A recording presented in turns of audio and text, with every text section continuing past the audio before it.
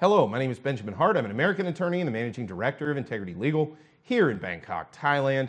As the title of this video suggests, we're talking about poker in Thailand.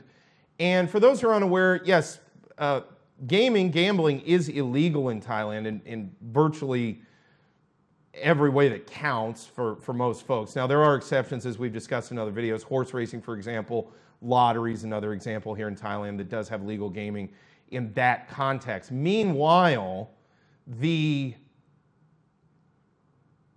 point of this video is to talk about poker specifically. As it's my understanding that as the present legislation on gambling sits in Thailand, poker sits on the list of games that are highly restricted. Like there's like a two-tier system. There's a system where you can get like limited licenses for limited durations for certain games, and then there's the type where no, you need like a big license. You got to go through a real rigmarole, and effectively you're not going to get it. They're not issuing those licenses in any kind of routine manner. But the point of the video is, I'm making this at a time when the dissolution of Parliament appears to be imminent.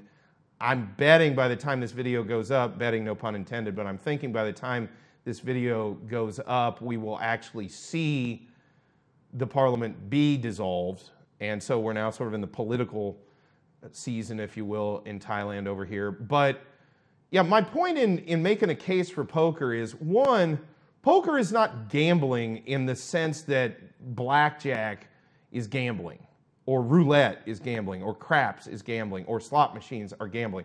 Poker is a skill game.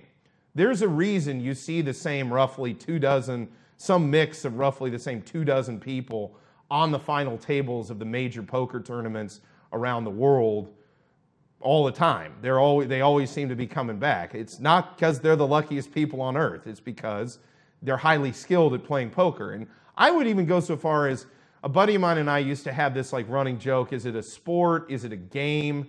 What is it? And it was always this kind of nebulous thing. There were certain things where, is being a jockey in horse racing a sport? He said for years, no, that's not a sport. The horse is doing the work. He eventually relented and said, yeah, no, I see how that's kind of a sport. The jockey the human is doing something that has a sport, a physical, it has physical connotations. It has physical attributes. You have to have physical skill to be a jockey, And then meanwhile, like NASCAR, we had a big back and forth. Is NASCAR a sport or not? Or is it just a game or whatever it is? And I kind of agreed with him. He said, look, the machine's doing all the work. Yes, you got to drive. There's a lot to that. I think there's a solid argument to be made, and I can totally understand the argument that being a NASCAR driver, those guys get dehydrated. It's insanely hot. It's crazy. And then they're just doing insane speeds. I think you can make the arguments of sport. At the same time, I understood his argument that it wasn't. In the case of poker, I don't know if you can argue it's a sport in the sense of, but, hell, now they think games online, playing video games online is esports. So if you've got esports, then I think poker is definitely a sport if that's a sport. So my point being, though, is poker is fundamentally a skill game. And it would be possible, and I think it would be highly advisable and a good idea for Thailand to think about legalizing just poker rooms that only specialize in poker. And you can legally define poker in such a way that, no, people are not going to be able to wiggle around and essentially just have de facto casinos.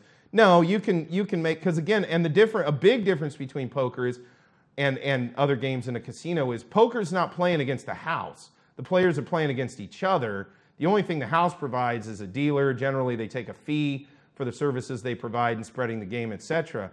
I would make a strong argument. I've talked about this in videos before where, Thailand's thinking about legalizing gambling. They've had a commission that's gone through and looked at it.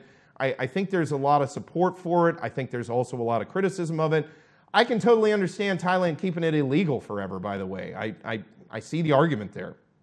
And quite honestly, I could understand it if they did that. In many ways, it might not be a bad idea. But if we are going to go down the legalization route, I think it would be a good idea if folks at least looked at the notion of card rooms, poker rooms, specifically poker rooms that just cater to people that want to play poker, And again, as I discussed in other videos, that might be a way of kind of spreading out that gambling wealth, so to speak, rather than just having one sinkhole in the form of a casino. You could have it kind of, you know, it'd have to be highly regulated, obviously, no doubt about that. No children could be present on those premises. You couldn't have people under the age of 20 there. I get all that. In fact, that's no problem at all. All gambling is regulated in the United States.